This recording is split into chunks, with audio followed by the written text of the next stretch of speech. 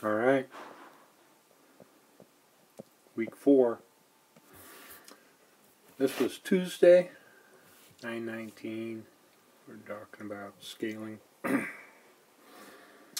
here are the topics. Some more about spanning tree and per VLAN spanning tree, rapid. Then we did some multi-layer switching work too. Okay. We started a lab on that. We reviewed a few things. We spanning tree, bridge protocol data units, and we looked at an example here, PCs.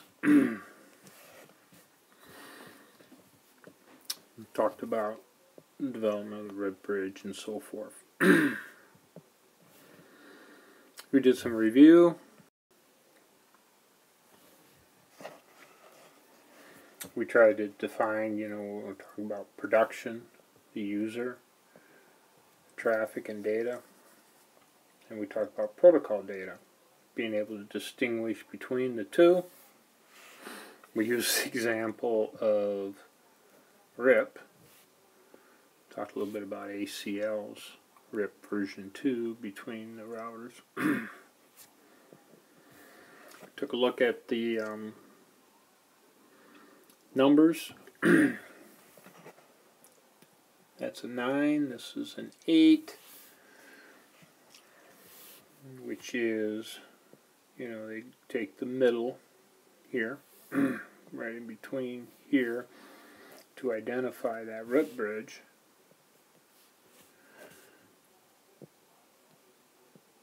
The extra one there, see here, I can clarify that, that's that VLAN 1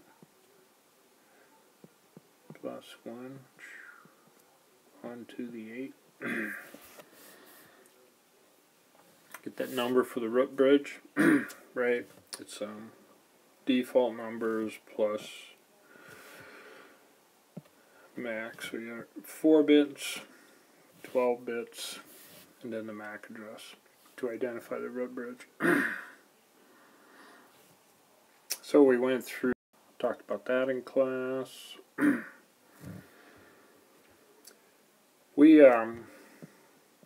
were working on this lab. It took us a while, but we finally got it all to work. Initially I said they should put a PC on a multi-layer switch, communicates the router, and then the router, I was giving them an address that eventually got to the network here in campus.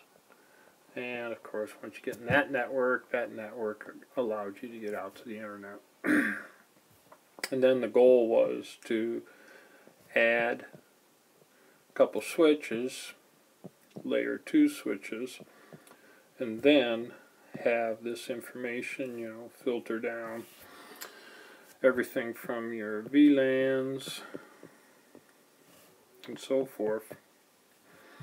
Filter down, you could put some ports on different VLANs here. So it was really a review of everything we've learned. We had work we did inside the multi-layer switch. They were to do DHCP. Here they had to do NAT. We wanted to be able to have a server down here, up here, and so forth. And this was the next week, so that Thursday we worked on that lab. So that's it.